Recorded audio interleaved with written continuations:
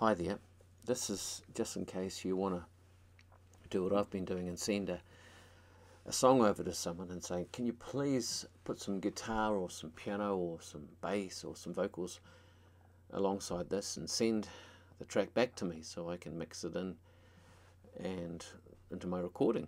And you might be struggling a little bit, it's a little bit tricky. So here's how I would do it. So I would send the track to the person. They open it up into their software, like their DAW, Digital Audio Workstation, DAW. They open the track up, and so they've got it, and they can. It's a very, very basic song I've been working on, and so they go, oh yeah, and they listen to it a few times. They get the guitar out, and they want to record a guitar track. Now they may not want to play all the way through. I may say, hey, can you just play on the last, just instrumental while the song fades out? Can you play something there? And if they play, and then they send me back a little chunk that's about that long, and I don't know where it goes. I'll try and I move it around and try and, oh, what are they doing? Now, where did that note go? And it'll be really hard. So what I want to do, I'm going to get a reference point. So their track starts at the same place as my track. Okay, so this is how I would do it. I would get something like a cowbell or a couple of sticks or whatever. I've got a little Shure 58 mic sitting on my desktop here. So, so I'm going to start recording, and this is set to roll back a bar. So just put a little ding there, and there it is. And excuse me talking around it. Right, so that is the beginning of my track. Now I want to zoom out. I want to go down to here somewhere, roughly maybe here. Looks like the singing finishes, and I want to record a little bit of guitar. Now I have to grab my guitar here.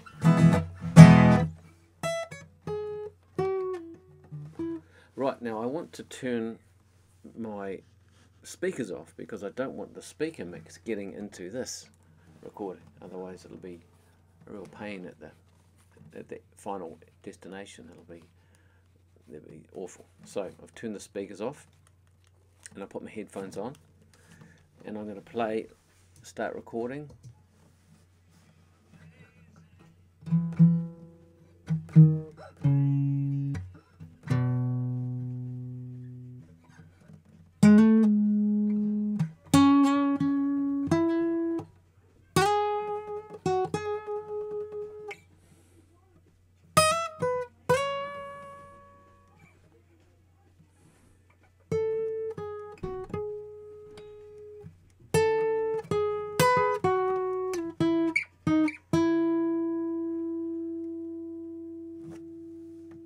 Something like that.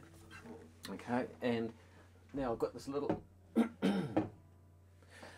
guitar snippet.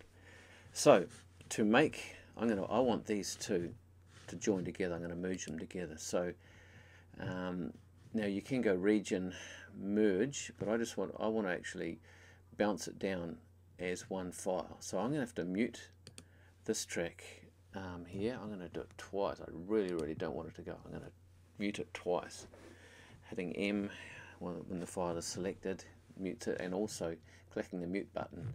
So I don't want that thing to get in at all. So now I'm going to turn that record button off as well. So now it'll want to know which region it should bounce. So it needs this loop region here. So you can do it manually and so give it a little bit extra, or you can go Control equals, and that will cover all the distance, all the regions that are selected. So these two are both selected, they're black. So this little loop bar will cover them both. So now I want to bounce it down, and actually I just want to, it's not very loud, so that'll be alright. Command B on a Mac, and I'll call that one just guitar. Alright, oh, I'm going to spell it proper. Guitar, okay. And I want it WAV file 16-bit, 44 kilohertz, the bare minimum. probably don't need to go any bigger resolution than that. If you're going to send it over, you know, over the internet, it's going to be about 25 megabytes as it is, even though most of it is silence. So it's bouncing down, it's getting to the useful bit. Okay, so now what I'm going to do, that's done. And so I find my file, just guitar, so I can send that, you know, I can drag it into Dropbox or something like that and send it to the person. I'm just going to drag it into my file, into my song. Here it is here. Now, so the person at the other end gets it on Dropbox or whatever, or email. I don't think you can email something that big. And they just drag it to the beginning of the song, and guess what? It lines up. Okay. So now they get down to the bit they want. They think, great, here's this useful bit here. Get my scissors tool, chop off that bit, and turn my song back. Mute that track there. Turn my main track back on. Let's have a listen. Amazing love, you're amazing, amazing love.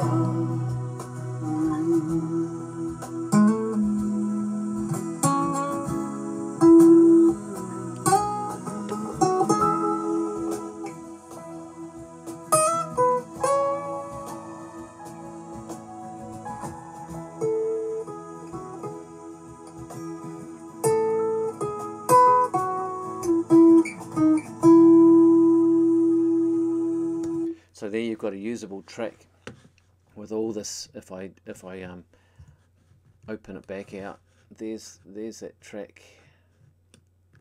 here. So no matter where the person, no matter where it lands in their song, they can just drag it to the end and it starts at the right place, and then the audio will be in the right place. So I hope that helps.